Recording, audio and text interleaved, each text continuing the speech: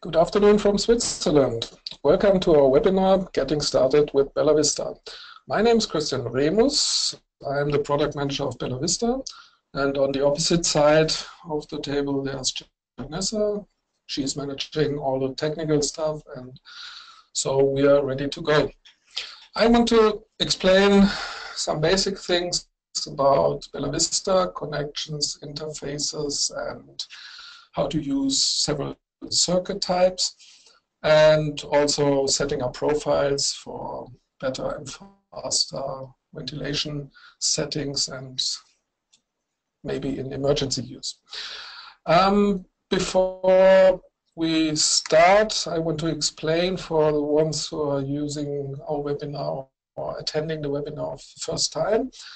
You see on your computer that you could raise your hand and you could talk live with me.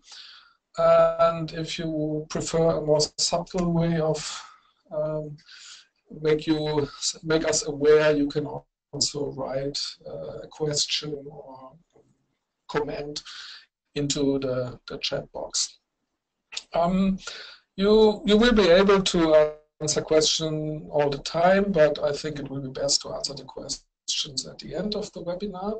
If there's something really urgent or I'm telling you something wrong, just make you somehow aware, or make me aware. Okay, then I just want to show my agenda. We are talking about the bellavista connections and interfaces, then how to work with the start screen, how to use our several breathing circuits, and adjusting parameters in the cockpit, and also setting up the profiles. First, I want to show the connections and interfaces on the bellavista. And therefore, you see when you have the bellavista from the left side, when you're standing in front of the bellavista, you have the interfaces like the CAN bus. The CAN bus is mainly a service interface. You won't have to use it as long as you're no service technician. And for the clinicians or nursing staff, it's also not very useful because it's mainly for service purposes.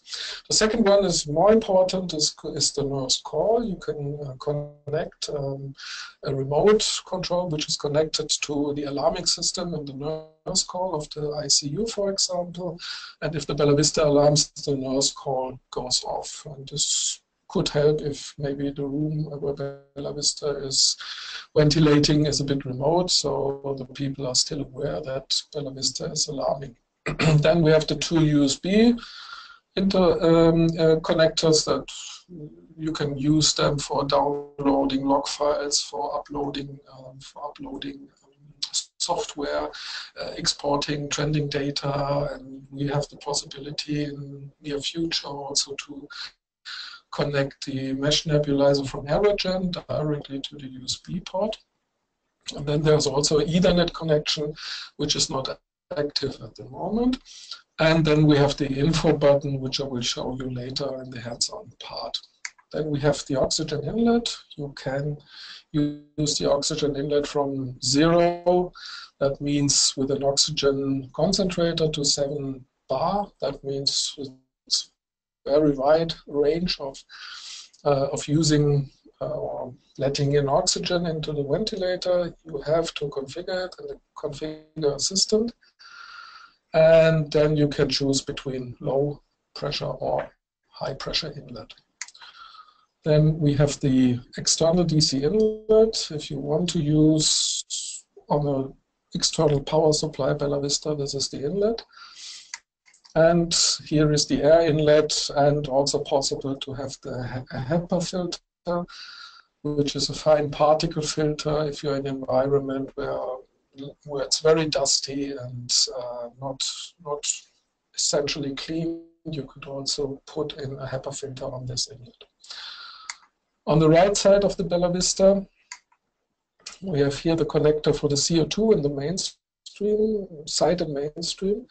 It's possible both. The connector is the same. Side stream is mainly used for neonatal appliances, and mainstream mainly for adult and pediatric. But you could also use the side stream for adult pediatric, but The disadvantage is when using side stream, it's not possible to have volumetric CO2 measurement. Then we have the SpO2 or HL7 interface. You can use it for SpO2 measurement, but when you want to connect bellavista to a data management system, it's possible to switch over to HL7 output. On 1000E bellavista, there is a third interface where you can directly connect to the data management system and still use the SpO2 interface. There we have the second info button, I will show you later. Then there's a nebulizer output, which is available for adult and pediatric use. It's deactivated in neonatal use. Then we have the hardware for the auxiliary pressure. The auxiliary pressure can be used for many occasions, but mainly, and we will have the software in short time, I think in the next few months, that you can also measure the esophageal pressure on this auxiliary pressure inlet. And all the other inlets or connectors are for flow sensor, pressure line, and also the patient circuit. There is this rubber lid below the patient circuit connector, which has the oxygen cell behind, so you can exchange the oxygen cell there. And then, last but not least, you have the possibility to attach or to assemble an integration valve or integrated exhalation valve. And if you want to have it in single use, you could also have the dual limb adapter. So it's possible to use either of those, which suits you best. I get from time to time questions how to disassemble and how to disinfect the exhalation valve, and I prepared a short video to show how to disassemble. The exhalation valve consists of 4 parts. When you want to disassemble, you need to be aware that you bring the 2 halves in alignment, and then you have the water trap, the 2 chamber halves, and also the the membrane. And you see when you assemble again, be sure that the membrane fits correctly into the cassette half.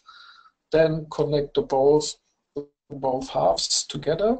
And at the end, please assemble the water trap also. And because the water trap is a vital part, and you won't pass a circuit test if you forget the water trap to put into the exhalation valve.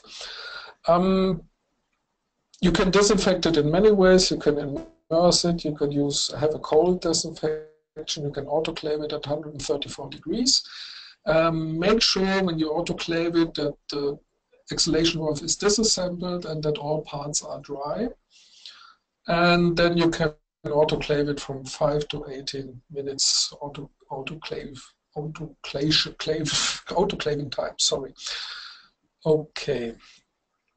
Then we go further to now the ventilator and to start with the start screen. We will switch now to the bellavista start screen.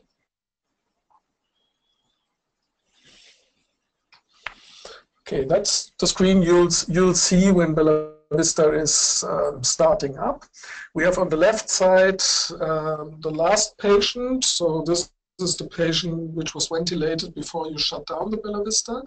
Then we have the settings for the new patient, and then we have the possibility to set up 3 profiles, and you can store up to 20 profiles, but on the start screen you can show 3 profiles, but you can store a lot more. And when you decide to start with a new patient, in the second row you see the 3 different patient groups. It's adult, pediatric, and neonatal.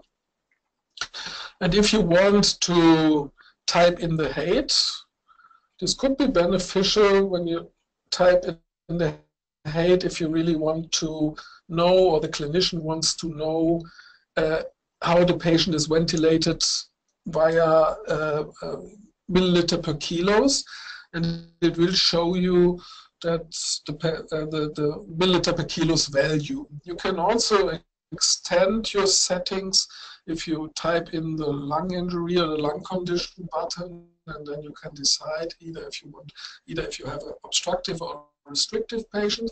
The reason to do it is that the settings will adapt, in this case the pressure control settings, in terms of PEEP, oxygen concentration, and if you don't know what kind of patients you have, you can just keep the no lung injury and just go ahead. Then on the circuit button, you have 3 different possibilities. When you want to ventilate invasive, this is the sign with the tube, and you see also on the top line of the ventilator also a small tube sign, and this also indicates that the patient now will be ventilated invasive. When you change to non-invasive, you will have the mask sign on the top and also some blue bars in the top and the bottom. And this shows you even from a further distance that the patient now is ventilated in non-invasively. And if you change to HFOT, which means this is high flow oxygen therapy, you can, after you have read the info button, which tells you that you should only use humidified circuits, and also that the ventilation alarms are suppressed. If you confirm this, you will switch to the HFOT page, and this shows you green bars, so it's very easy to understand. When the patient is in HFOT, it's green. When he's in ventilated non-invasively, it's blue, and when there are black bars, you're in invasive mode. And then we can go back to invasive. You see also the possibility, this must be activated in the configuration assist, that you can use the automatic tube compensation either for endotracheal tube or for tracheotomy tubes. If you choose them, you get the compensation level, you can choose the diameter of the tube, and you can also decide if you want to have the compensation only inspiratory or if you want to have the compensation in and expiratory. By default, it's in and expiratory, and if you are okay with all those settings, you just can confirm, and on the screen it shows you that the ATC now is active. Sorry. Below the ATC there is the circuit type, and to be a bit more detailed on the circuit types, we switch back to the presentation and come back to the screen later. As you know, bellavista is able to be used with several types of circuits. In fact, these are already 6 which you can use. Maybe you can also count a 7th one, but I will just go through how to use the circuits and what's important when you use this or this that certain circuit. The first one is the A circuit, which is available only for non-invasive ventilation, and you have to use single-limb circuits with a leakage port, because when you use the A circuit, you don't have an exhalation valve, as you see in the short film below. You just have connected the inspiratory side, and you have connected the pressure interface. And you really need to use, that's all very, very important, a vented mask. And I think the best idea would also to have a leakage port into the circuit. And this can only be really used for non-invasive ventilation. The second circuit you can use is the so-called C circuit. This is still a single limb, but now you have an exhalation valve. And this circuit can be used invasively and non-invasively. But be aware that this circuit doesn't have an exhalation measurement, and that means it's not suitable for life-sustaining ventilation, because we don't have any indications of exhalation data or parameters. That means I would recommend also to use this circuit for mainly non-invasive ventilation, but it's possible to use this circuit for invasive ventilation too. But you will get an info window that this circuit needs to be or is not suitable for life-sustaining ventilation. You can use a non-vented mask for this type of circuit, and there we come to the next circuit, which is the D circuit. D circuit is also a single limb circuit with an exhalation valve on the proximal side, but also having a flow sensor. And when having a flow sensor, you will be able to ventilate in any way, life-sustaining, invasive, non-invasive. You can use a non-vented mask for non-invasive, and you also have to connect the flow sensors to the interfaces on the right side. And what I always would recommend, as you see in the photos on the connection table, to use always filter to just prevent the inspiration valve from fluid intake, because after the connector there is the inspiration valve, and if there some fluids would come somehow into the ventilator, there would be maybe damage. And so I would always recommend to have a filter on the inspiratory side. Then we have, last but not least, the E circuit, which is also can be a dual limb circuit, can be a coaxial circuit, can be used with a non-vented mask, and of course the flow sensor, and it's connected to the expiration valve and connected to the inspiration side. So this is the circuit you use, I think, most of you, because it offers you the most possibilities to ventilate your patient. Then we have for NIPPV and NCPAP with the MediJet in neonatal mode, we have also the possibility to use a single limb circuit for the MediJet, a dual limb circuit. When you're using a dual limb or an E circuit for the MediJet, just have in mind to have the dual limb adapter, because you can't connect the MediJet right away to the Y piece of a circuit. You need to have this adapter and also the pressure line. So this is very important. I get always questions from time to time regarding this when they want to connect it to a dual limb circuit, and you really need this adapter. This can be ordered from our product catalog, and please be aware when you have presentations or when you want to use the NCPAP that you really need to have this dual limb adapter.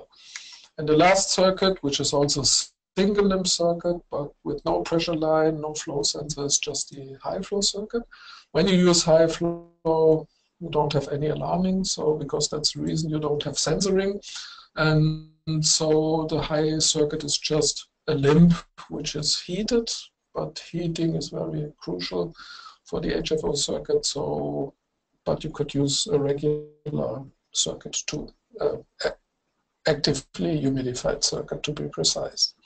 So, question from my side, just to be, just to know what type of circuits are you using in your daily use or for presentations or when you use bellavista?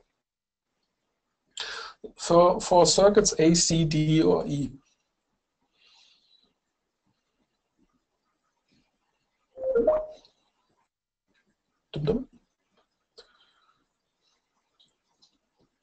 Okay.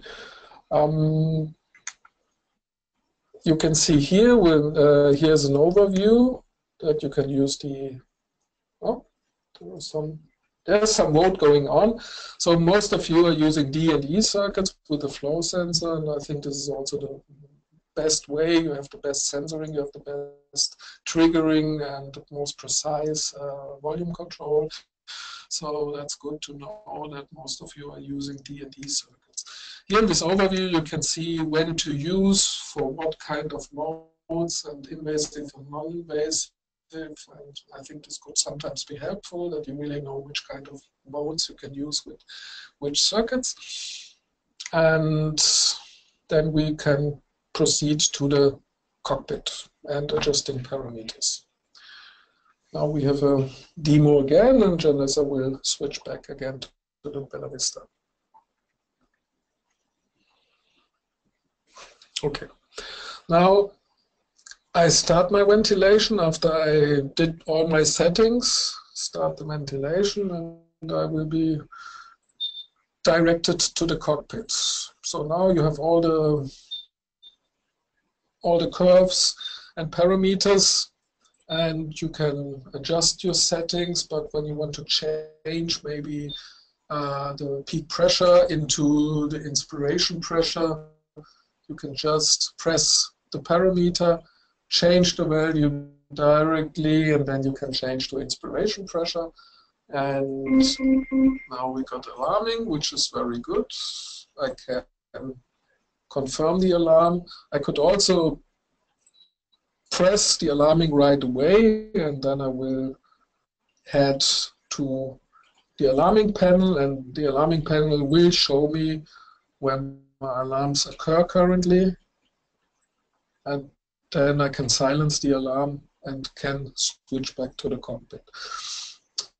I decide not to have the volume because it's not so interesting for me.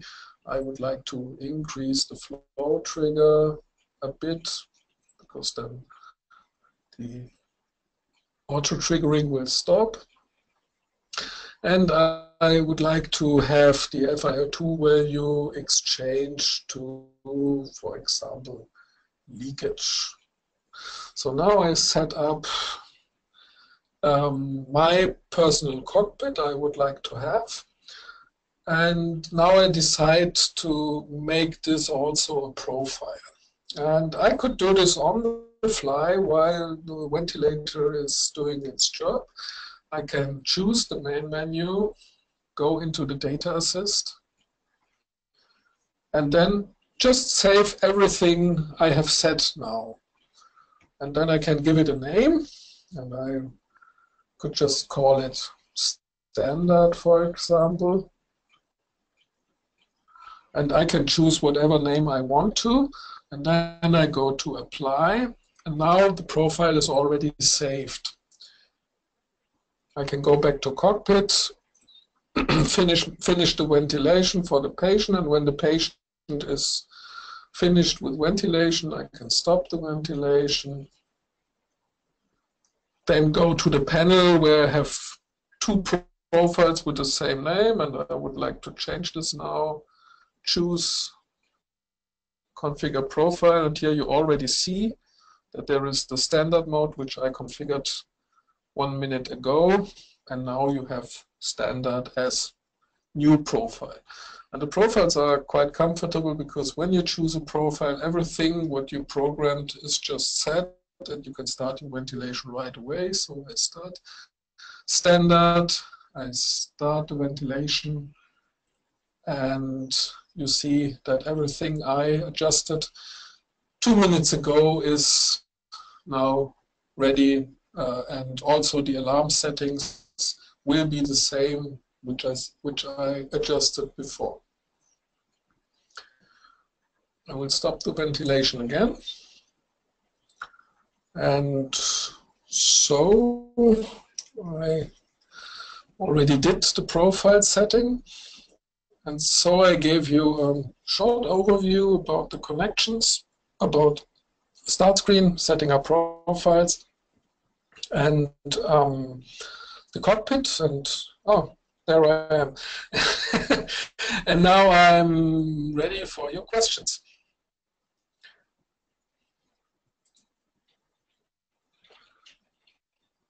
Okay, first question comes from Diego.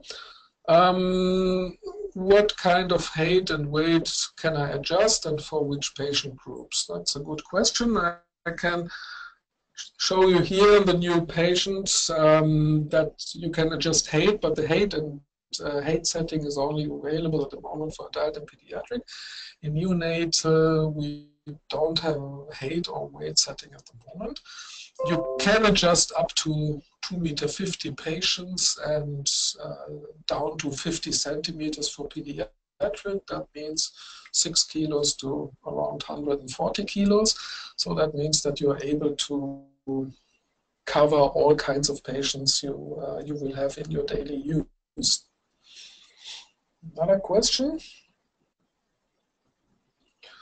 Okay, what's the difference between invasive and non-invasive ventilation on bellavista? Sometimes it's complicated, but here it's very easy to explain. When you change between invasive and non-invasive, the main change is that you can deactivate the volume, the tidal volume and the minute volume alarms.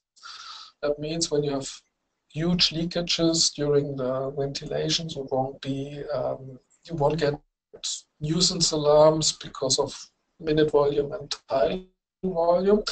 And it's not possible to deactivate the alarms in invasive ventilation. And also the deconnection detection is a bit different from the invasive ventilation. And so that's the main difference. It's not about leakage compensation, it's all about alarming and deconnection detection. And you can also raise your hand if you want to ask directly a question.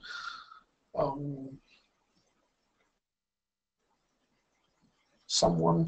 No? All are happy. Other questions regarding bellavista?